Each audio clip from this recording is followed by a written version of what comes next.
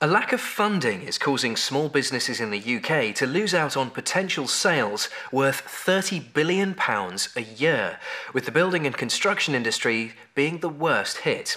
According to research by finance provider GE Capital, almost 20% of small and medium-sized companies believe they've missed out on recent business opportunities as a direct result of being unable to secure funding.